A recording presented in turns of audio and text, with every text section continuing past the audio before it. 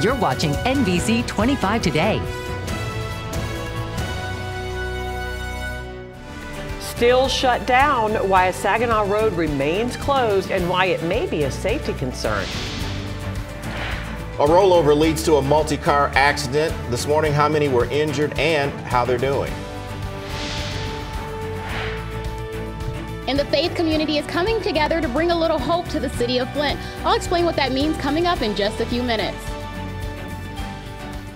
Pretty impressive stuff. Good morning, everyone. I am Leslie Toldo. Welcome to NBC25 Today. And if you're still hanging around from earlier, thanks. Yeah, I'm Mike Wolfo. Glad to have you along. 6:30 now. Our final half hour with you on this Thursday here on NBC. And Ahmed Badji, you're in the Weather Center right now, and I think your forecast is looking pretty good. I would like to think so. The only issue is going to be watching for the fog across the area this morning. That's still trying to build on into Shiawassee and Genesee counties, and it's starting to. Here's what we have right now outside your area. First off, clear skies on storm-ready satellite. That's important. But when we go in close, Shiawassee and Genesee counties, dense fog advisory until 10 a.m. The reason is the fog potential. Now, I know Flint says 1 mile visibility, but that's not downtown. That is focused at the sensor, which is at Bishop International Airport. We're starting to get the fog building in, something we have to keep an eye on as the sun gets ready to rise. Now, the cooler temps down there, Owasso and Flint, all the way over to Lapeer as well, that's part of the reason there is so much. It's a good breeding ground to try and build it, but the 60s around the Bay region, nah, that holds it right back. Now, good conditions all the way through the afternoon. Sunshine gets ready to rise. We get to enjoy a rather nice day, and we warm right on up along with it as the kids come home, looking around 76 to 77, but our high aiming at 78. All right, thanks, Ahmed. Right now, there's a stretch of M57 that remains closed in Saginaw County. It's all due to a gas leak there. Our crews were on scene last night as workers were trying to repair this gas leak. This is at Lincoln Road in Maple Grove Township. Now, the leak was noticed around 2 o'clock yesterday afternoon. Maple Grove Township Fire Chief Pat Andrus says construction workers ruptured the gas main there. It actually forced them to evacuate 3 businesses.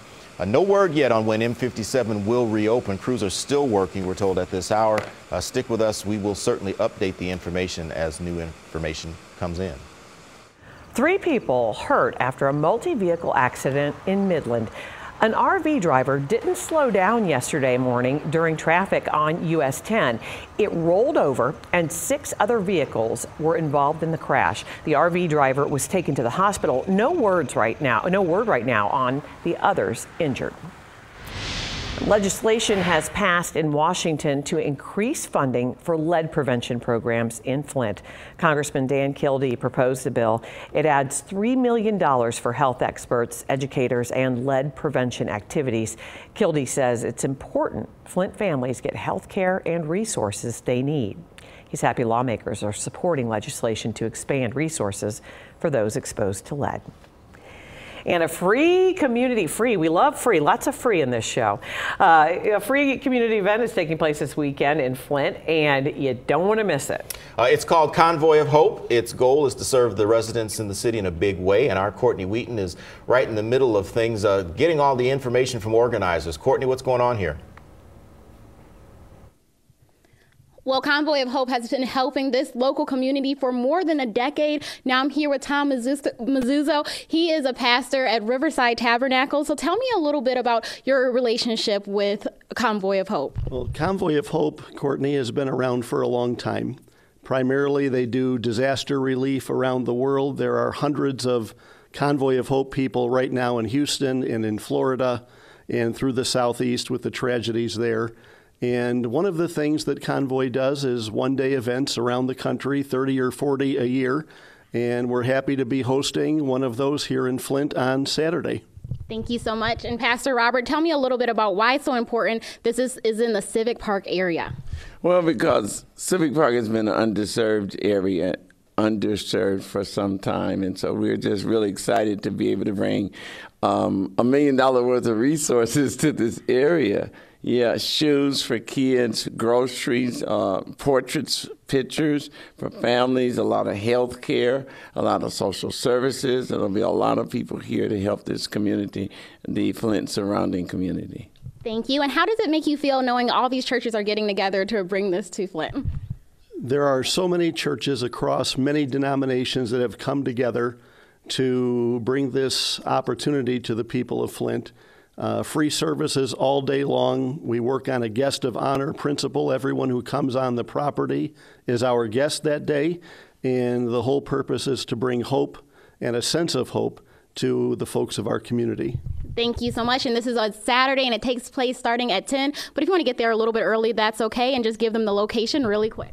We'll be at Bassett Park at the corner of Dayton and Brownell in Flint, Michigan. There you have it. We'll have more coming up in the next half hour. For now, live in Flint, I'm Courtney Wheaton, NBC25 News. Courtney.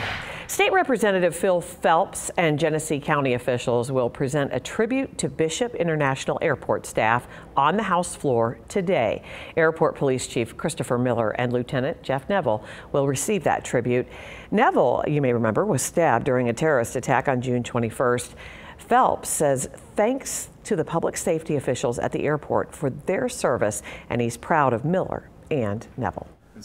Well, Bay County residents are coming together now to help fight the opioid epidemic. Neighbors Against Drug Abuse, or NADA, is taking a hands-on approach to combat the issue. Drug use has affected each member in some way. Right now, they want to spread the anti-drug message to young people. Christopher Wise is with NADA. He says their goal is to stop addiction before it starts. We're kind of trying to get to the parents through the students, and we're trying to basically cut the addiction source at the root. Kids come out of high school and they have problems with it, and it all snowballs and parents are just blindsided. So the entire point of our group in the symposium is to try to educate the family, educate the parents on what to watch out for and how they can make the changes that are necessary. Now, NADA plans to attend homecoming games to speak with parents and students during this football season. They're also hosting an opioid symposium at Bay City Western High School. That's on October 24th. NADA meets every Wednesday at 7 o'clock, Wednesday night at 7. Those meetings happen at Auburn United Methodist Church, and you can find a link to their Facebook page on our website, NBC25news.com. Stars resumes its Nightline bus route today. It runs all school year, Thursday through Saturday nights from 9 to 2. Saginaw Valley State University students can actually show their ID cards and ride for free. The route starts at SVSU's Student Center, and it takes riders to businesses in the Tittabawassee Corridor, the Dow Event Center, downtown Saginaw, and Old Town areas. If you're among the first 10 students to hop on the bus, you'll get a $20 value card, and you can use that for any Stars service. Business partnerships are coming to Central Michigan University. University President George Ross says CMU is developing a core group of premier business partners that will work directly with students and recruit talent for internships and jobs. Some of the first companies to join are Ford Motor Company and Quicken Loans. But Ross says this is only the beginning. The partnerships will give our students an opportunity to engage more with our corporate partners. And the benefit side for them is talent. Every corporate leader I talk to, it's about talent. And we're producing talent here. So we just thought it may be 20 premier partners that we can put them in a position to find the best talent here at CMU and engage them. Ross also announced plans to expand the university's Leadership Institute to include every student in the university. A Midland fire station is getting a facelift. We're talking station number 3 here. Built in the 1970s, it now needs some major renovations, which are possible thanks to a $500,000 grant from the Rollin M. Gerstach Foundation. Now, the money will pay for a new roof, dorms, and a kitchen area. And when the work is done, Station 3 will look a lot like fire station number 1, which had similar renovations done last year. Hey, if you have a chance to look over at your screen, do it, because this is so cool. This is a walker's view, a new perspective, 4 stories above the forest floor. This is the Progressing Dow Gardens Whiting Forest Canopy Walk in Midland. It's a mouthful, but it's beautiful. Magnum Construction shares this video with us. It will be the longest canopy walk in the country, measuring 1,400 feet. The walk has 3 different views, a pond, orchard, and forest. We're looking at the forest right now. The canopy is slated to open in 2019, and we want to ask you at home, are you excited about the completion of the Whiting Forest Canopy Walk at Dow Gardens? Head to our website, NBC25news.com, and let us know. And if you are looking for a way to pamper yourself and give back at the same time, head on over to Ana Luis Salon and Day Spa today in Saginaw Township. They're having their 10th annual Unlocking Hope fundraiser. All proceeds go to the Child and Family Services of Saginaw Hope Counseling Fund. There will be a silent auction and a spa package drawing worth over $150. The event is from 10 this morning until 8 tonight. Well, the 28th annual Frankenmuth Oktoberfest starts today, 3 o'clock this afternoon to be exact. It's at Heritage Park. $10 gets you in the gate. They have beer, food, dancing, and a lot more. Tonight, the events all wrap up at 10 o'clock, but you can come back Friday and again on Saturday. The hours are noon to midnight both days. Sunday, they're going to be there from noon to 6. They do have shuttle services available, so head on out there and enjoy, but enjoy responsibly. Good frosty glass of German brew. Oh, sounds very refreshing right about now. Especially with the heat starting to kind of build on up. We've got a little bit of heat on the way as we go into the weekend. 7:14 sunrise time. We've got the 60s slowly building throughout the morning. Sunshine comes right on back after our morning fog. That lifts on out and then we're done with it. It is an easy day on the water today. 5 knots or less for the winds, a foot or less for the wave heights. Pretty much calm no matter where you go out in the water. Light and variable breezes. And so let's try something new. Your kayak and canoe cast for today. 77 to near 78 by the time we get to 3 o'clock. We're clear and sunny and again, barely a breeze for you to worry about. So you can take even one of those lake trips and not have to worry about, you know, rocking all over the place. But if you head out, unfortunately, well, you've got these a little on the high side for the skeeter meter all the way through today, tomorrow, and into Saturday. We're going to have to keep an eye on how those levels change. But if you wanted to fire up the grill tonight as well, once you get back from your kayak trip, 70s holding all the way through the evening. Sunshine as well. Beautiful. And the fall colors still holding back. We've got a bit of a heat stretch ahead. I'll let you know how warm we go coming up. You know, in some places I've seen mosquitoes up here look as big as the ones down in Mississippi. And I've lived in both states, so I know. Making a change. Why a local chain changes its branding and where you're going to find it now. Well, probably no big surprise here that Target is hiring for the holidays. What is surprising? Just how many people they're hiring this year. That's ahead. Stay with us here on NBC25 Today. First, though, here's a look at the top stories on NBC25News.com.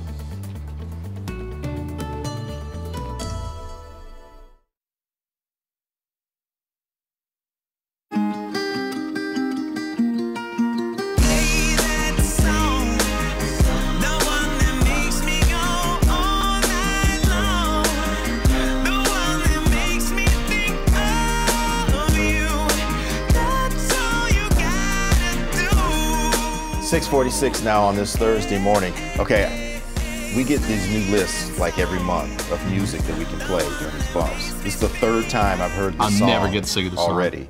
So I'm officially banning it for at least 2 weeks. You are outvoted. I saw these guys with Maroon 5 Train. You have been vetoed. I saw them at DTE with Maroon 5. They were fantastic. They were really good. It's a nice shot there, Bay City. You can see the sun is starting to rise there on the horizon. Just starting to get a little bright there. Yep, absolutely.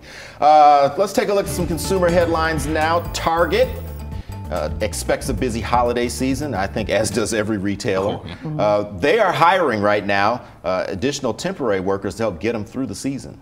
Yeah, Target plans to hire 100,000 holiday workers this year. The retailer is hoping to compete with Walmart and Amazon for your holiday cash. Last year, Target only hired 70,000 holiday workers, and Target isn't just hiring in its stores.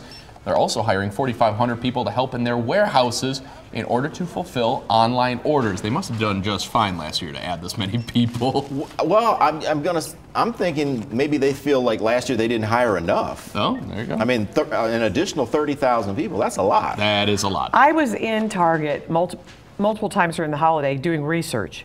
And just doing retail research. Research on how to spend Ricky T's money. That's yeah, what the that's lines all about. were long. Quit taking up for him. Okay. I'm sorry. Okay. Yeah. And folks, did you happen to move this summer? If so, you were not alone, because this summer was a big one for moving, according to the folks at United Van Lines. Yeah, the most popular areas to move into this summer: Seattle, Dallas, and Portland. I've been to Seattle and Dallas, never been to Portland. Seattle and Dallas are great. What about the ones that people left here? What are the top ones people left, Ahmed? Chicago and New York. Now, no Michigan City was in the top 10 of either list, which I'll take that as positive. Yeah, I will too. Chicago. I've been to Chicago, and it's nice, but it's very congested. New York is just way too congested for me. Concrete jungle. Okay, we talked Target at the top. We'll talk Kmart at the bottom here. They're making a change to the women's clothing, changing their reference to plus size to something called fabulously sized. I love this. The fabulously sized section includes extended sizes from Kmart labels, including JS, Jacqueline Smith, of course, and Basic Edition. In addition to other Kmart brands, Intimates and Attention Plus now come in a wider range of sizes, up to 4X and 5X. Many of the items will also be mixed into the main women's section. Cool. I fabulously sized. I think that's fabulous. There you go. All right, here's what we got going on in your Stormy forecast. The weather is fabulous, continuing with the word fabulous. As we jump on into the day, the only thing that we have to worry about this morning is until about 10 a.m. Dense fog advisory for Shiawassee and Genesee County could be a little rough there. Visibilities are going to start to get a little low here over the next hour or so. Mainly rural areas, not so much in the town, but it is something to watch for. The other thing is this, still a big story, honestly, is out west. We just talked about Seattle and Portland. They're kind of bracketed by some pretty nasty wildfires, actually, out that way right now, all the way into Montana and Idaho. All the smoke, these are so strong, just to give you an idea. All this gray you see, that's the smoke from them all the way. Know those places? We actually have, that's part of the reason why our blue sky hasn't been so blue. It's been kind of a milky white. It's all smoke high up in the air, left over from the complete other side of the country. So it's been a bit rough for them out there. We'll keep tracking that as well. Now, sun returns for the day ahead for us. We don't have a lot of moisture to work with anymore, but while we dry on out, grab a car wash. You actually get a couple days to enjoy it now. Not until Sunday night do we get the rain back. Highs across the southern counties, looking at about 78. Look at all that sunshine. Yes, I'm going to enjoy the nice dry stretch that we've got here. We have rain on the way, and I know some places want it, but don't worry, it is coming. We've got 75 to 76 in the thumb. Beautiful sunshine there as well. A high of about 78 in the Tri-Cities, and then the northern counties. If you are in Clare, Gladwin, Aranac, Ogemaw, or Iosco counties, you have a shot. Look how close you get. You very well may hit that 80 mark. Nobody else will, but you have that shot. Plenty of sunshine, and you're the only ones that get that pure sun with no cloud cover to filter through. That's important because on here on Stormy Futurecast, you can see it all break apart. We do have high-level clouds that'll break as well, but it is still going to be a nice bright day. By the time we get on into tomorrow, staying sunny, looking pretty good. But here's the deal. By the weekend, heat remains, 80s. Wow, that looks pretty good. Sunday morning, bright and sunny. Rain returns in the evening on Sunday, and that'll hold through Monday and Tuesday. And honestly, I don't like going further than 7 days. I don't like doing it. Any meteorologist that tells you that they can 100% accurately go further than 7 days is downright lying to you. But a lot of the stuff... Further than 2 days, they're actually lying to you. But anything beyond that right now, everything does look relatively mild. I'm really hoping it's good. Love it. Yeah. I love it too. All right, it's 6:51 now. We're about 9 minutes away from the Today Show live from New York. Here's what's coming up right now, folks. There is a criminal investigation into a nursing home horror. This is happening in Florida. 8 senior citizens dead, hundreds more evacuated from a stifling hot facility that lost power after Hurricane Irma. This story's not good. Heartbreaking. Also, why Social Security numbers may soon become a thing of the past as outrage grows over the massive Equifax data breach. Guess who was included in that? Plus, Chip and Joanna Gaines from the hit show Fixer Upper stopped by Studio 1A to make a major announcement. That's all coming up next on the Today Show. Top of the hour. Stick around for that. Here's a quick look at Flint this morning. As you see, the sun continues to rise over downtown. A little hazy there, fog trying to build, but it's having a difficult time. Best view of the city. There it is. We've got your top stories next.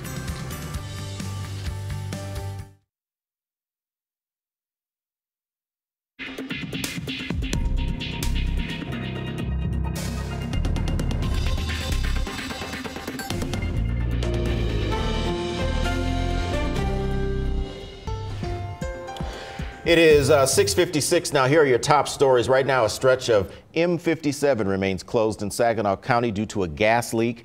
NBC25 on scene last night as crews worked to repair this leak.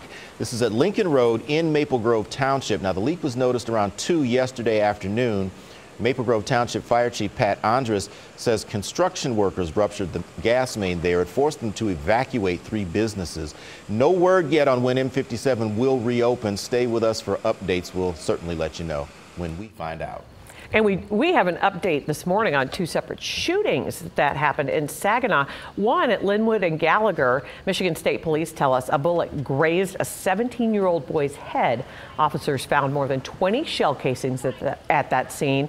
And just a half a mile away at the Birch Park Apartments, a 70-year-old man was shot in the forearm. Both shootings happened just after 9 Tuesday night. Right now, MSP doesn't have a suspect information, and they haven't determined if the 2 shootings are related. Well, be sure to stay with NBC25 for continuing coverage on air, online, and through our trusty mobile app, by which you can get updates right there at your fingertips anytime you want them. It's powered by NBC25News.com. And coming up next, we're going to switch over to Fox 66 Mornings very quickly. Coming up, keeping students safe. State lawmakers look at possibly raising penalties if you pass a school bus with the flashing red lights. How much you could pay. And in Healthy you learned something you don't want to know, the filth on your cell phone. Plus, in Amit Science Club, it's all about lasers. We get to learn a bunch of stuff. And there you go. Make the switch with us. We're making it right now. We'll see you in just a couple of minutes. Come on over. We'll see you over there.